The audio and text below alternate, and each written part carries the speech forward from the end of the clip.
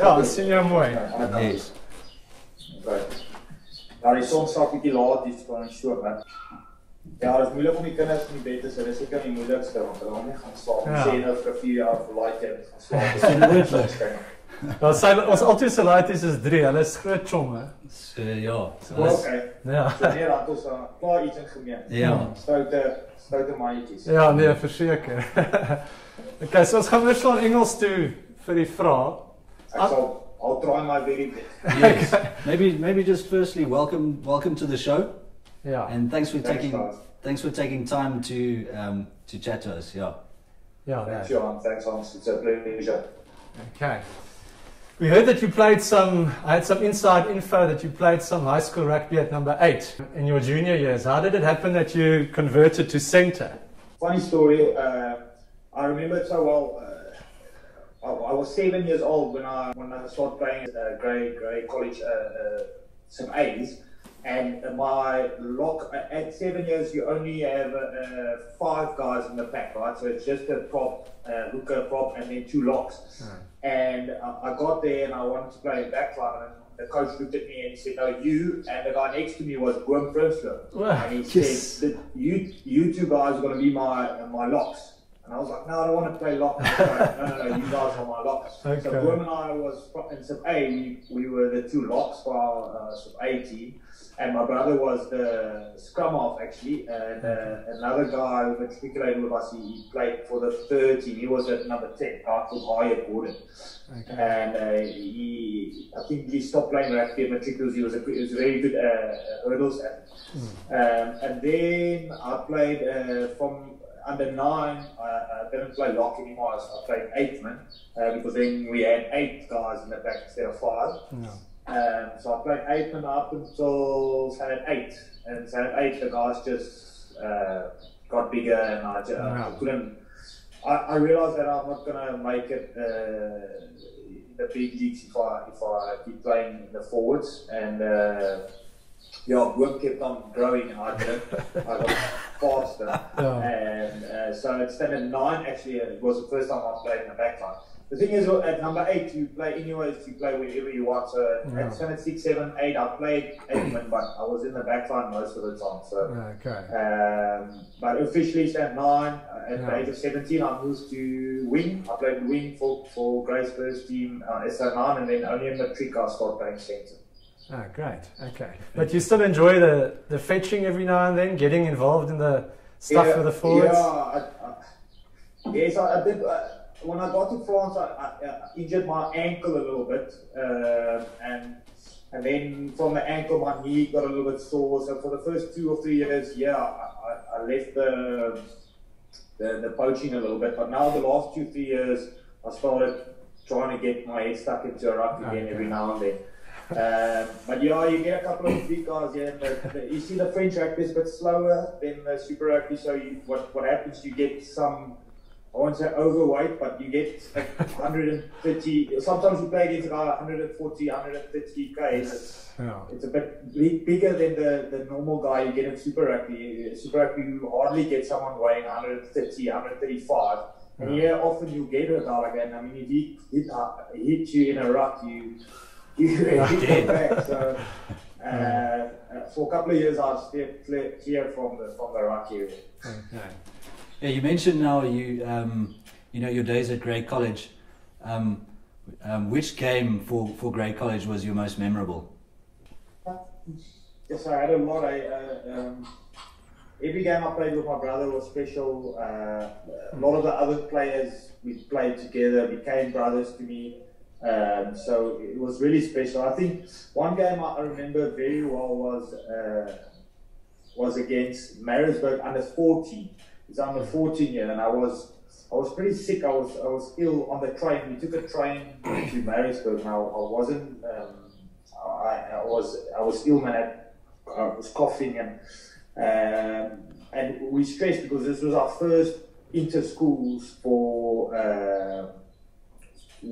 high schools. Our first under 14 inter schools against, and yeah, it was a great game.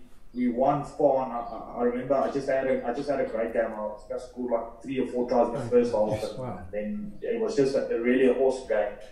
And yeah, it was good playing against them also, just to see, even though we won far, I just loved that was my first inter-schools, because Maritzburg's got great traditions as well. Like the fact that they paint their boots, so every player in that team play with black painted boots. So there's no one's, even if it's Adidas or Nike, I mean it's polished black, pitch black. Oh, okay. And also their first team field is called Goldstone. It's a field, it's as hard as any Free State field in the winter. And it was just a good one. And then in Matric, we had a couple, the Matric game, we played against Affies in Bloemfontein, was also a very great, wonderful game for me, something I will always remember. In the fact, because he's still my good friend. There's a guy called Donnie Swanepoel. He was my friend from Sub A. So when I arrived, like Workfirst, when I got there, this guy was in my class. And he always played in the 18. And then when we got to standard 8, 9, he started playing second or 13, even 14. And then in Matric, what happened just before this Affies game, before the Affies game, our one wing had concussion and another wing had concussion, and all of a sudden, Donnie was the only other wing, and that pulled him up from the third team. So he played. Okay. He only played one first team game for Grey. Okay. And he got pulled up from the third team to play this one game for the first team. And this was on the day they made the Hansie Cormier movie. So I don't know if you guys have seen the Hansie movie. Yeah. So this guy, Frank Rautenbach, he used to play Tian in Stevenage. Yes, I remember that guy. So Frank, I'm actually still in contact with him just because of this. I still I chat to him. I had a chat to him the other day. He's a great guy. And anyway, so he played this role of Hansie Cormier, and he was there at the school, like trying to feel the vibe. So he had this speech. He said, like, the one thing about Hansie is that everyone keeps on telling him is that he can always get the best out of people, you know. Yeah. And he said he never really know what it meant. He didn't know how. He couldn't put his finger on it, you know. Yeah. And he had this speech at the school, and he saw us training before this big inter-school against Affies, and Affies always a massive physical team, and they had a great team that year. And he looked at this friend of mine, this Donnie, in the hall, and he pointed him, and he told him, listen, I saw you train yesterday when I walked past your training with the headmaster. I just want to tell you, you're going to have a great game tomorrow. And he stood up in the hall in front of everyone. Everyone cheered him. And was like, go Donnie, you can have it. Don't worry, the guys got your back. The guys were shitting himself because he was playing his first game, and he's from the 30. And so he got, and this is my mate, this is a guy I know from 7 years old. He sat next to me in the class. And it's the first guy I had a sleepover with. So my brother took our sleeping bags and got to his house, and we had a sleepover there at 7. Anyway, so he got to the first half. He scored a brilliant try in the one corner. Second half, he scored 2 tries. So he finished, he scored 3 tries in the game. From the 13. One video tape. Yeah, it's a video in this Hansie Cormier movie. There's a video of him running around and scoring his 3rd try. And when he scored his 3rd try, the bench, the second team and the 3rd team was the guys who were sitting on the bench. Those guys were actually his teammates. So when he scored the tries, he just like looked at them and he said, like, I'm doing this for you guys. Yes. And it was just so beautiful because he was this. First off, he's one of my oldest friends, and then secondly, when he scored this, he like gave it to his mates who were sitting there, and it was unbelievable. It's something I will always remember. Yeah. And even with Tian, when he invited me, sorry, I'm saying Tian, it's Frank.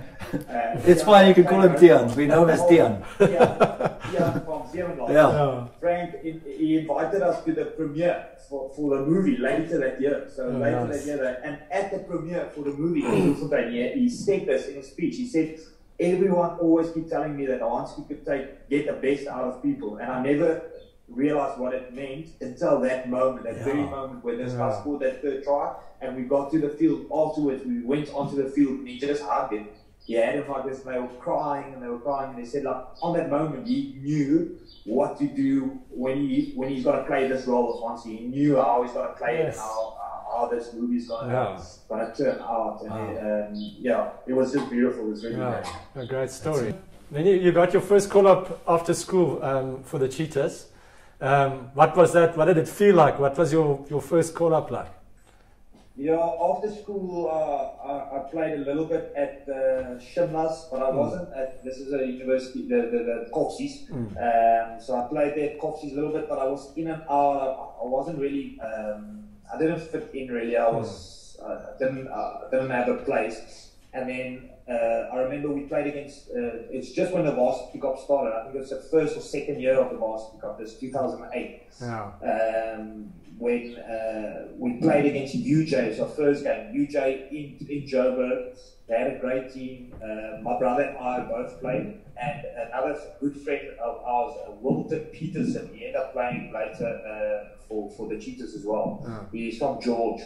So Wilton's not playing anymore because he injured his leg badly. I think he's playing for Hamilton's at the moment, I'm not sure. Anyways, so Wilton and I both played in that game. After the game, our team manager, the bus came to Wilton and I. He said, listen, Paul True, just phone him up. He wants the two of you to go to his training camp.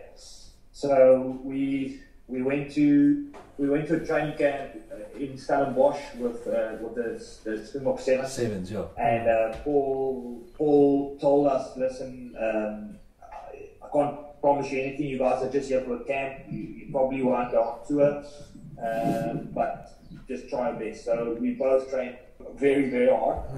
And luckily or unfortunately for one or two players got injured, but luckily for us the gap opened and we played on Hong Kong and Adelaide Sevens tour. So it was the first time I went overseas was to Hong Kong. It was also a massive shock. I feel good. Just after that. So even before that, I wasn't really in this there was this the Springboks under 20 camp. So I was invited for one or two camps, but I wasn't really. I knew that you just know when you're not in a team when you second behind someone else. So I knew I wasn't. The chances of me going on tour of these guys are not great. But luckily I got the call up to the Sevens. I had a great tournament in Adelaide, the second tournament. We beat New Zealand in the final of that tournament, and on the way back I got a call up from Eric Sols, was the coach at the under 20s that year, and he told me, listen, we want you in the team. And then all of a sudden stuff just fall into place. I went on this under 20 camp, went to the under 20 World Cup, was in Wales that year. I remember the guys on that, so that's a year older than me, Lee Halfpenny and what's his name, the 13, Foxy is his nickname, the 13 for Wales. Jonathan Davies. Yes, Jonathan Davies. The two of them played Australia, guys like Bertie Beale, Dave Pope played for them, so it was massive. There was really some quality. Even New Zealand, there was really, really quality tournament. And then after that tournament, we got to. I remember I got to the airport in Joburg, and at the airport of Joburg, Alfred Miller. Sorry, I'm only getting to your question now. Perfect. That's fine.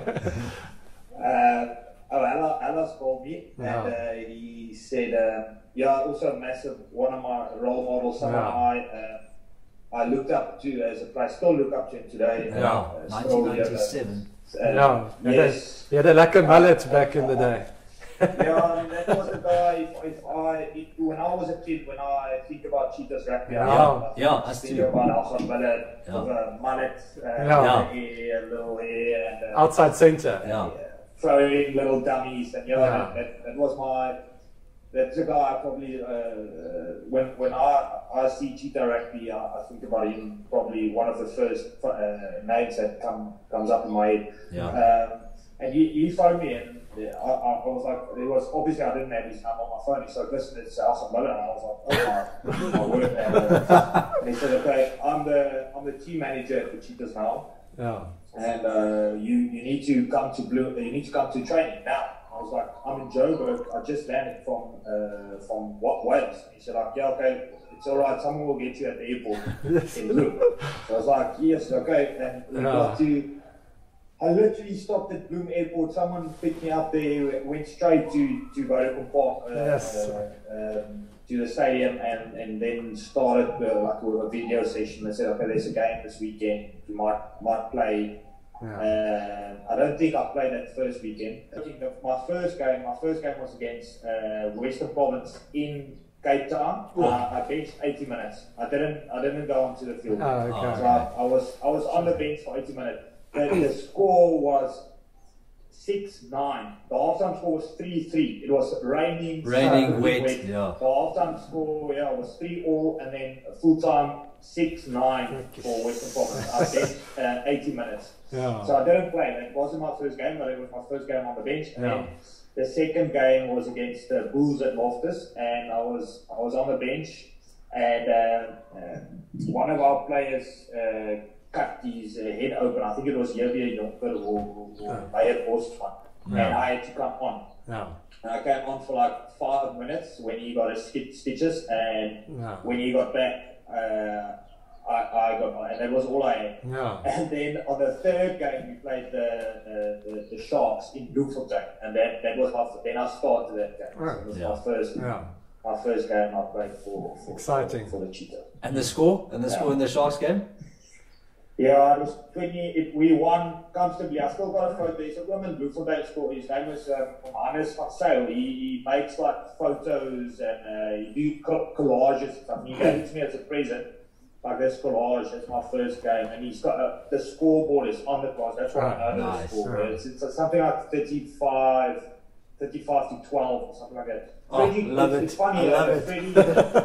Freddie, it's funny. Freddie Michela, he was the 10 playing against for the Sharks. And even later, when I got to France, I played against him a lot of times, and I always had a little chat with him, but nothing. And I just every time I play him or see him again, so I was like, I made my Currie Cup debut against this Frenchman, and it's funny. It's ironic. Funny. How it works out. It's beautiful. To us, a season for the Cheetahs that really stands out is the 2013 season when you guys had Kuni and obviously yourself and Heinrich Rousseau and Willie LaRue and all those guys. It was a special season. Could you tell us a bit more about the standout moments of that season for yourself? Yeah, it was a great season. I think we had a group of players we built to something, and a guy like Adrian Strauss was our captain, and I think he played a massive role in the way our team. The way we gelled or connected as a group. Also, Naka and Os it's a bit old school, but I believe a team. So I played with some guy, I won't mention them, but now in the professional era here in France a lot, you buy players, you buy guys from all over, and you expect them to play well because you think it's a bunch of stars. They should be able to play well, and a lot of times history shows it doesn't work like that. So I feel like if the player's individual level is high enough, the group collective level would be high enough. But it's not always true. It sometimes, but not always.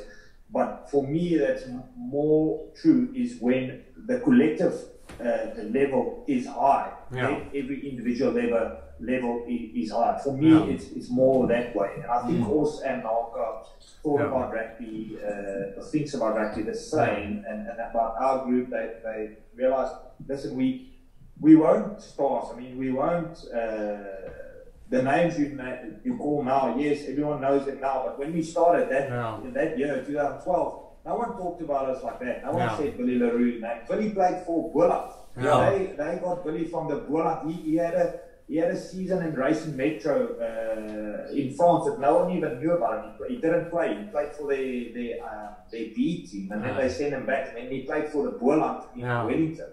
And then Harvey Fourie got him from Boland. So he got to bloom as no one. I mean, I mean, myself as well. We got smashed by the Bulls the year before that by 50 points, 60 points. So we were more of the guys that said, listen, guys, sorry for my language, but we should play. If we play, we're not good enough to play individual rugby. We should play together as a group, and then if we play together, we'll be stronger, we'll be better, and then maybe some individuals will stand up. Obviously, there were quality guys, like Quinny Days, and for me, he would have always made it to the top level, regardless of what team he played. But still, he bought into this collective effort we spoke about that helped us to achieve what we wanted. And then obviously from there, a lot of players got opportunities, like myself. From that year, that's where I got my gap to play. I play in France. Billy went on to play in Japan, and then later the Wasps, and then back in Japan. Louis de Jager was playing in England, where he's playing now. Yeah, and then Hendrik Rousseau went on to play in England as well. Some of the guys picked another year or two after we left, but I think it was just a good. I think collectively we understood what we need to do, and it worked out well for us. Okay. My standout game of that season was that game against the Canes in Wellington. Yeah. Where you guys were far behind and you guys came back. It was just like amazing. It was. I mean, I woke up early to watch it, and it was just that made my year. That game. It was great to see. A great season.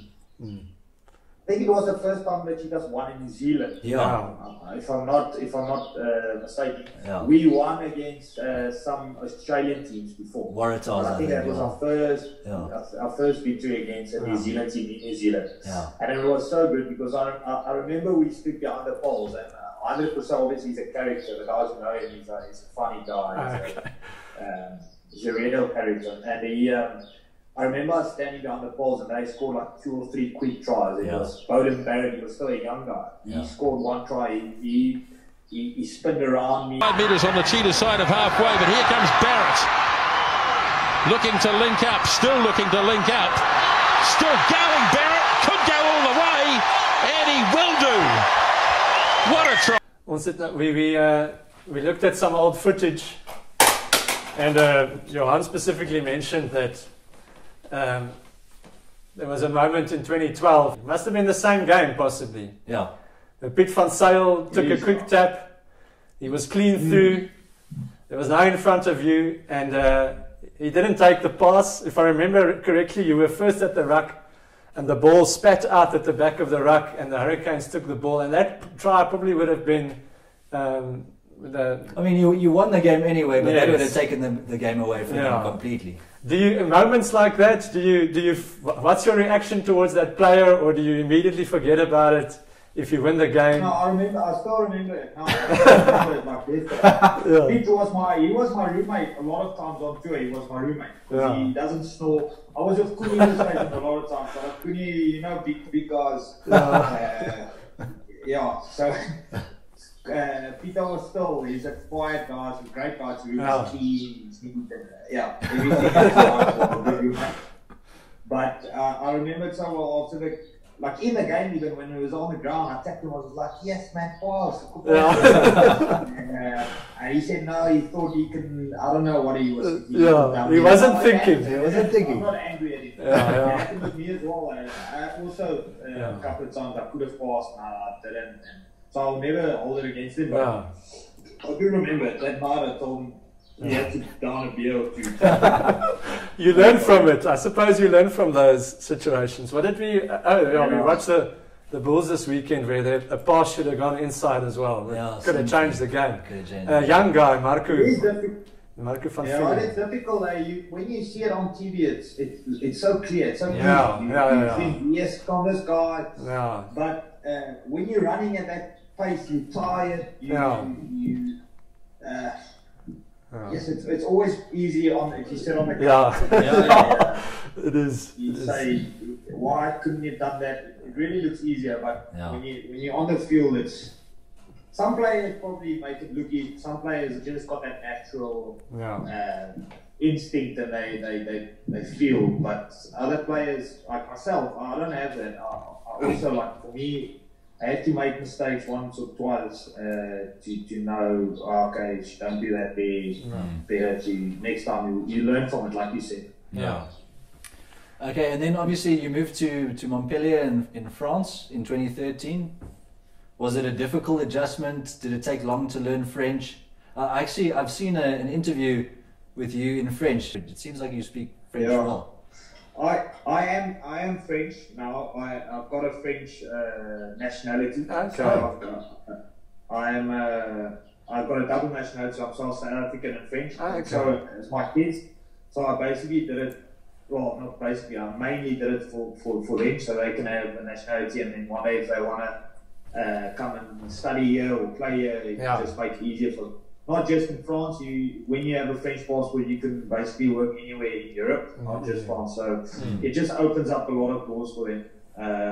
For myself, I know that I'm Afrikaans, that I want to live in Bloemfontein, and I'll probably live there for a long time. But for my children,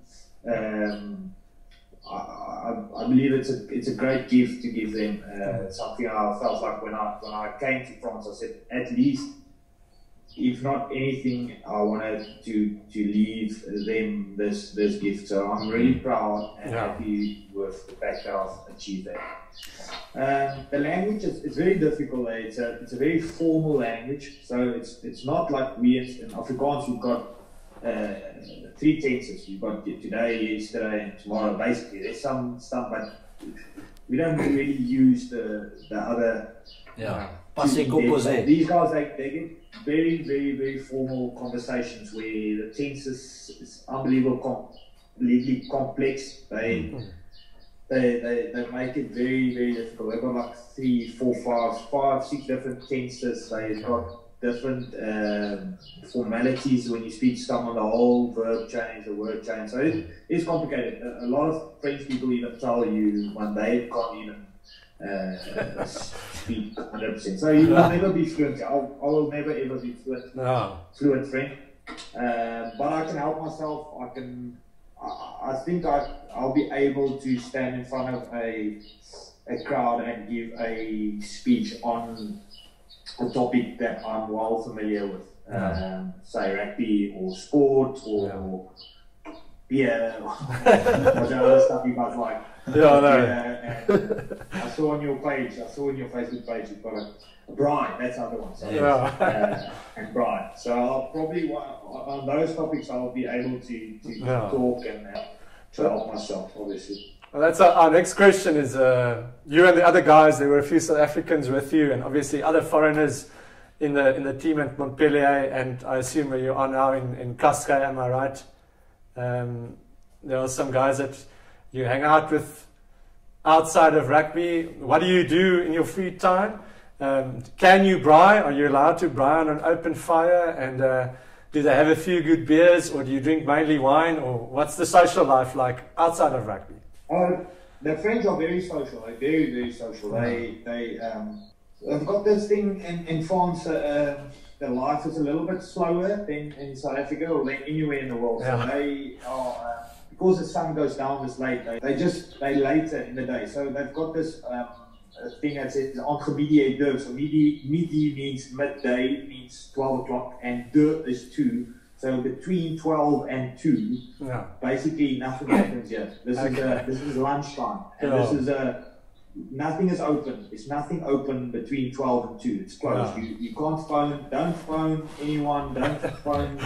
Don't try and get hold of anything. Any company. If you need to phone someone, they won't answer between 12 and 2. But you'll see companies work until 8:30 sometimes, which is unheard of in South Africa. I mean, 5 o'clock is closed down. But here as well, some people only start working at 9:30 only in the morning. So the day is décalé. It's like it's later. Also when I got here, I thought the guys only drink wine. But they love beer, they drink a lot of beer. One funny thing that they do, they drink beer with a little bit of syrup in it. They'll put like, maybe like, unlock like even different flavors. They've got this flavor, it's like a peach one, and the other one is like grenadine flavor. It's like a berry kind of flavor. They put that in like so you have a demi is like a draft. So if you ask for a draft, they'll put some peach flavor in it, and it just makes it a bit sweeter. Gives you a mousse headache. I don't drink it too much. It's too sweet. So in the beginning, it was like it tastes like cool drink. Yes, so I was drinking a lot of it. And the next day, I was like, no, best stick to the normal beer. And obviously, their wine is good. They drink a lot of wine. They know their wine. The guys are they're very clued up and what wine they like and what not. They do drink a lot of rosé wine. There's like a white wine, but it's got this pinkish color for the summer a lot. And then they braai a lot. They love you're allowed to braai outside. They love it. They don't call it braai. They call it barbecue. Barbecue. But they make there's two pieces of meat they eat. Everywhere I came, this is like the two main pieces, and the two I came to enjoy the most here. So it's called the entrecôte, and the other one is a côte de bœuf. So entrecôte literally means between. So entre means between, and côte means sides. So between sides. So this is your in South Africa we have the prime rib and the rib eye. So we'll have this equivalent. It's the same as the prime rib and the rib eye. I think the entrecôte is the rib eye, and the côte de bœuf. That's the one with the piece of like the one with the mergsel in it, like the marrow, the marrow in it. That's I think that will be the rib eye, mate. So they call that the côte. The côte de bœuf. So this one, it's a really big piece of meat. It's a thick piece. It's like almost a 1 kilogram piece of meat. And it's very nice marbled. Like you can see that the fat really goes in there. A lot of the cows here also they walk around freely. It's not like it's in a cage where they got fed. Fat thing. They walk. There was a free range. So this thing, you really gotta cook it on the. You turn it a lot. You put it on the side, and you put it on. You turn around, put it on every side, and then it's still bloody in the inside. But they love it. They eat it like that. They like raw meat. They've got this one dish that I hate it. It's what is it? Haché de bœuf. Haché de bœuf is like it's basically a patty. So what we get like a nice patty, but one that you made yourself. So it's a mole slice put together like in a patty, and then they eat it so raw. You can eat it. They eat it like 100% raw. It's cold even. And then what they do, they'll crack the egg. They'll take a raw egg on top. They crack it open on top, and then the egg will like run into this raw patty. And with a lot of spices and Tabasco sauce and nice spices. Good, the spices is actually not bad.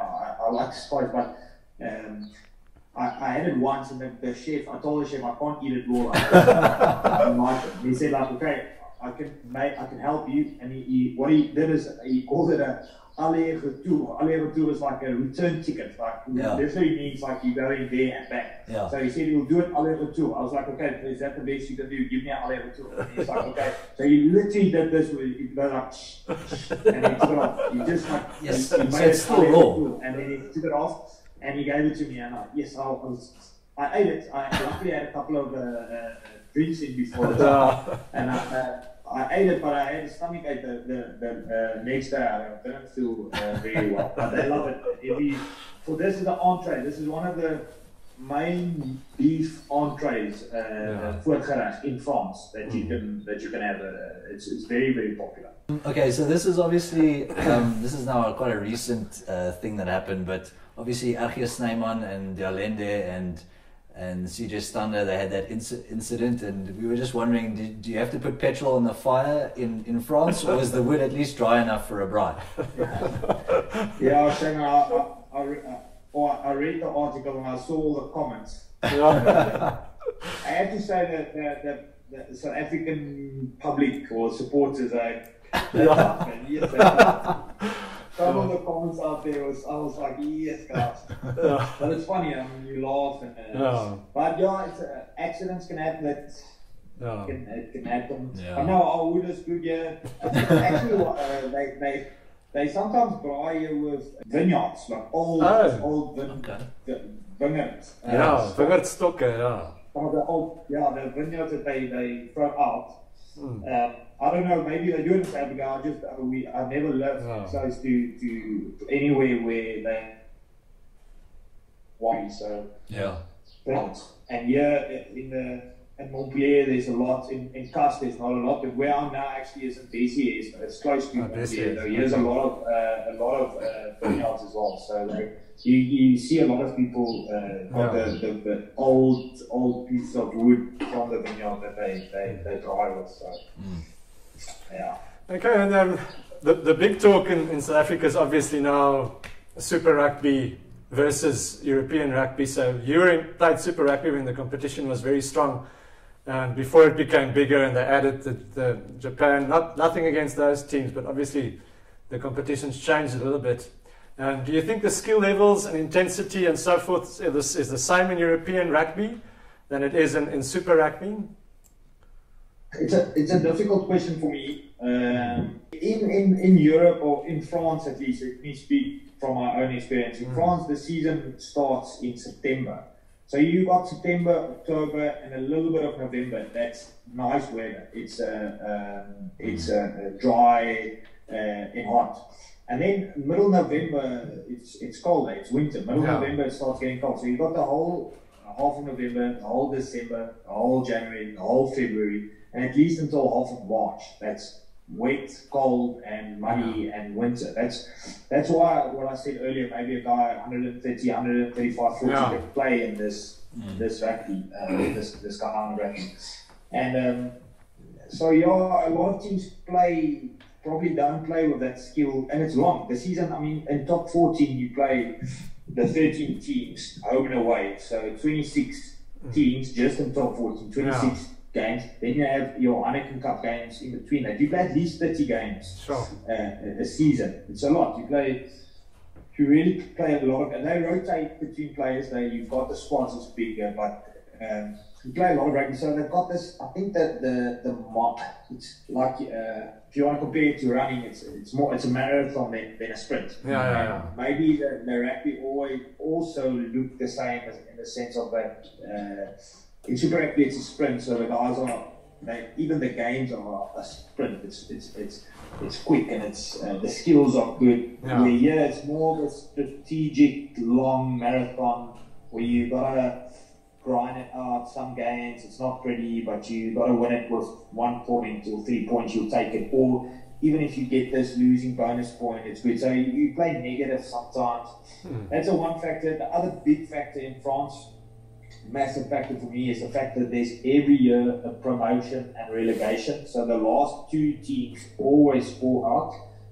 Now they actually play a relegation match, but you're in trouble if you second last or last on log. You're in trouble, and not just the team. I mean, that's for everyone working. Everyone on your staff, like even the guys cleaning the change rooms, their job is also in trouble if this happens. So what this does is it put so much stress on the players, on the coaching staff, on everyone, that they go back to this. Listen, we need to play low risk. We need to take very, very low risk in our preparation.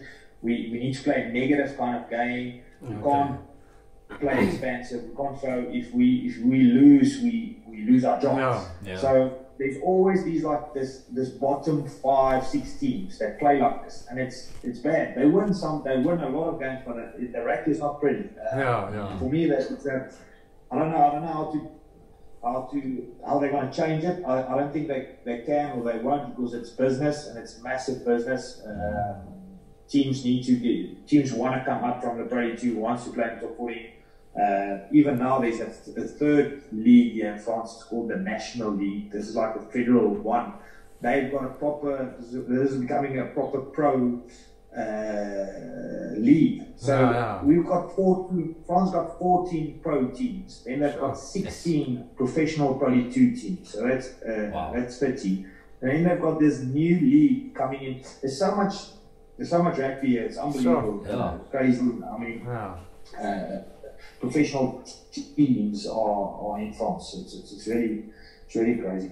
Okay, this is obviously quite linked to that question that we just asked you, but what is your opinion on the move away from Super Rugby to the United Rugby Championship? I don't know. I think there might be some. It might be good for some and not good for others. It's difficult the timing we are now. I feel sorry for young players. I feel so sorry for under 19s, under 20s, even matric players who can't have a Craven week, can't have an under 19 year. I think there's a lot of players who didn't. I mean, I didn't really know if I'm going to play rugby until 30, 32. I didn't know that when I was 18. I always had this backup, and I had to study. I still have to do something else. You have to do something in your back pocket. What if you get injured? So I guess there's a lot of players actually now who's gonna listen. I don't know. Well, I have to study. I have to do something else, because I don't know if there's going to be rugby for the under 19s, under 20s, or even matrics. They aren't rugby for them for the last few years. So this COVID is just. The timing it made everything much more difficult for South Africa making that move from the Super Rugby to the Northern Hemisphere.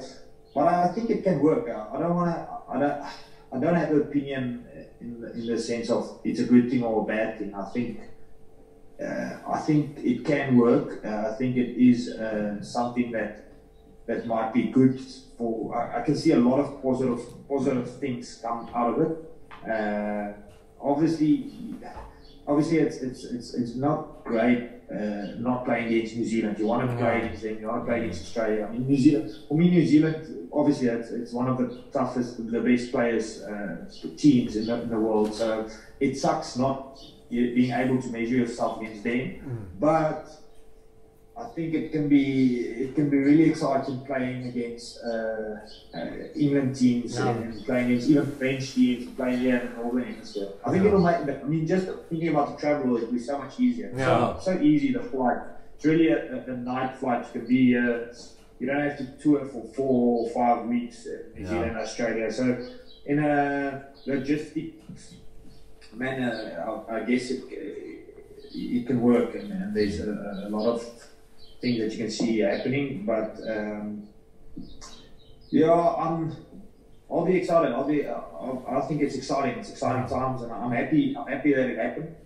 I think it's let's have a go. Let's see where it takes us. Let's see if it works. I think in 2 or 3, 5 years you'll see. It was great. Let's continue, and if not, they'll try something else. We can always go back. We can always go back to Super Rugby, maybe. Yes. I think South Africa, we produced the best. I mean, we've produced the most players. We've got players everywhere around the world. I don't know if you've seen this stuff like this. We've got this guy on Instagram. He opened his Instagram account not too long ago called Safas Abroad. And through him, you could it's crazy. It's unbelievable to realize how many South Africans are playing all over, and it's becoming like soccer almost. I think that's where Rassie and Jar is also very open-minded in the way of listen. You can't stop these guys going over. Let's work with them. It's like Brazil. I remember I listened to this clip of Wayne Rooney and Frank Lampard, some of the English legends when they said when they told the story, I was like so. I liked it so much. He said it was so weird for them playing for Chelsea or Man United and then coming to this England camp. The vibe was weird. It was like, yes, we hate each other. We play against each other all the time. Yeah. Everyone speaks about someone else behind their back because we see each other the whole time. But they know the Brazilian guys, the Portugal guys, the Italian guys who plays with them in this Premiership League. Whenever they get together to their Brazilian team, they love it. They get to this team and they eat their Brazilian food. They talk in their Brazilian language. They what they speak. So Portuguese. And they speak their native language, and they joke. They have their jokes. They have their stuff. And then when they play, they just magic. They just click, and everything gets together, and they just flipping beat everyone to the ground. Where these English guys, they don't get that. Because they're together the whole time, and they see each other all the time, they play in the same competition. And when you said it, I felt like, yes, but I think that's where South Africa is going. It's the guys playing abroad, playing everyone else. You're playing in France, but you're not French, man. You don't speak their language. You don't. But when you get to the camp, when you get to the Bokke, gets to the camp, but when they get together, I think there's something that just clicks. And I hope we can see that now with the Lions. I believe we are. I believe we're going to see that. I believe we're going to see that these guys haven't played together, but they've played rugby. Because most of the guys in that starting 15 has played now. But they played in Japan, they played there, and they played there against these teams. So they fit and they're on form. But they just haven't played together. But I honestly in my heart believe it's not a problem. I think these guys are going to come in and it's going to be like your mate you haven't seen for a while, but when you get together, the stuff just clicks. And that's what I really I feel strongly about where South Africa rugby is at the moment with everyone. And I like the fact that Rassie and Jock is open-minded about that. Are you willing to risk a prediction for the Lions? 3-0? Yeah. No, not 3-0. It's gonna be. I don't know. I'm not good at predictions. I'm not good. I'm trying to sound good. Yeah, it's gonna be like this. It's gonna be like this. But I'm really bad. Like honestly, the last time I made a prediction, it wasn't even close. So it's a guess. I'm guessing.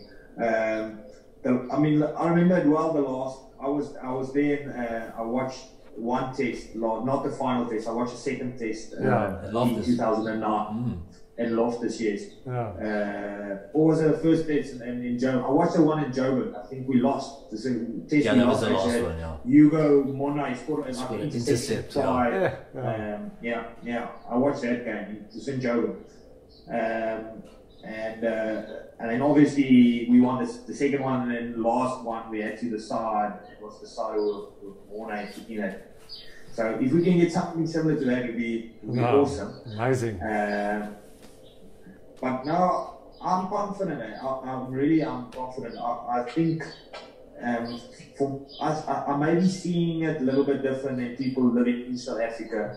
I'm seeing it different in that sense of I'm so freaking keen to get back to people I love, and people I know, people who speak my language and feel what I feel and see what I see and think the way I think. Then I feel like, yes, if I can get into that Cheetah camp now, I can feel like, I can play again. I'll be happy to play. And I believe that the Boks feel the same way, that a lot of those players have been playing in Japan or in England, and they feel a little bit the same in the way I feel. And they feel like, if I can get into this Bok camp, I'll feel like I'm home again almost, And in saying that, I think we're gonna take them two games to one at least, if it's not 3-0. I like that. Okay, just a bit about your favorite players that you played against. The best player that you played against. Toughest and best players. So when I started at the Cheetahs, my first captain at the Cheetahs when I played Super Rugby was Johan Smith. Yes. And I always looked up to him. I still look up to him as a player, as a man, whatever, everything he represents. And I always thought he was tough. I always thought, yes, this guy's tough, but I always played with him. I never played against him. And then this was my first game in France. When I got here, I played for Montpellier. Almost the same. This is so funny. It's the same as the Cheetahs. So my first game for Montpellier was Montpellier against Castres, my last team, and I benched 80 minutes. Exactly the same as my first character game. So I was on the bench. We played against Castres. Castres beat Montpellier in Montpellier, and I benched the whole 80 minutes. He didn't put me on. And the next game we played Toulon in Toulon. And I started. It was my first start. So you guys will fall. I still remember this team. Like, I've got a picture of their team. It was it was Carl Heymans. Carl Heymans was the prop. The hooker was Kate Burden. The other prop was some Fijian guy. Bakkies Botha was the lock. Donnie Rousseau was on the bench, I think. The other lock was it's a French guy. I can't remember his name now. Johan Smith was the one loose forward, and Dylan Stefan Armitage was the other one. The number 8 was also this massive. I can't remember. Then the 10 was Johnny Wilkinson. Matt Gita was the 12. Matthew Bastero was the 13. Drew Mitchell was the wing. Brian Banner was the other wing. And Dylan Armitage was the fullback. So this was my first game. I was like, yes, welcome to France. We got 60 points. We took 60 points. We lost 60-3 or something like that. So we got absolutely smashed. But that day, Juan had unbelievable game. He scored one try in the corner, like with his right hand, that he reached out to this corner. He had a brilliant game. And it was my first game I played against him. And obviously they had a massive team. They had a great team, but John I think he was man of the match in this game as well. He just had he stood out from all those. From all those stars, he stood out, and that for me is even better than a team full of stars. One guy standing out from all those stars. For me, my toughest opponent will then be Johan Smith. Okay, fantastic. And then we just wanted to add a little one of our own, a centre pair. If you had to pick someone you played against, or someone you wanted to play against, or possibly the best centre that you played with. So at the Cheetahs, I played with Meyer Bosman a lot when I started. Meyer had a massive pass, both sides, left and right. He can really rip a ball. So as a 13, it's not always that great because he skips you a lot. But he's a great. He kicks great. He's a good player. Then I played with a guy called Corner Ace. I really enjoyed playing with him. He's a great team guy. So yes, we had a good understanding. Then I played with Johan Sadi. So me and Sadi also we the same age. We played against each other at school level. He was in Paul Gymnasium, and we never played against each other at school, but we had a great understanding because he had a certain way of playing. We were very different. And he told me from the first day, listen, I don't like this, I like this, I don't like that, and I like that. And I was like, perfect, that's all the stuff I don't like, and I like. And we really complemented each other because we were very opposite. Even personality-wise, but it was great because we were so open and honest from the start, so we gelled together quite nicely. When I got to France, my first rugby, my first centre mate was Wynand Willifie at Montpellier. And Wynand, I didn't know him. I just, obviously, when you see Wynand, you've always got this picture of this long hair. And when you get to meet him, you realise that he's a great guy. He's a good guy. He's from the Free State, actually. He was born here and born there. And He's a great guy. I had a good time with him. I played a bit with Reggie Ranger. He was in Montpellier for a couple of games. Good talent, Nice no-arm tackles, that guy. I didn't enjoy too much. He's not, what do you say? Not disciplined. You don't know what he's going to do. He's very unpredictable, so you can't read him. I don't think he does brilliant things. But he's very unpredictable. Then Anthony Tutvaki, played with him. I had a very, very good relationship with him. Still today we talk. He's a quality guy, great friend, a mentor as well. And then I played with a French guy in Castres for long called Thomas Combezu. He still plays for Castres. He's a very, very good, very aggressive French centre. And then, funny enough, now at Béziers, my last season in France, I played with a guy called Jeffrey Williams. So Jeff was in Selborne College in the same year as I. So he was in 2000. He matriculated 2006, so 1 year before me. But we actually played against each other, Gravers and Selborne in 2006.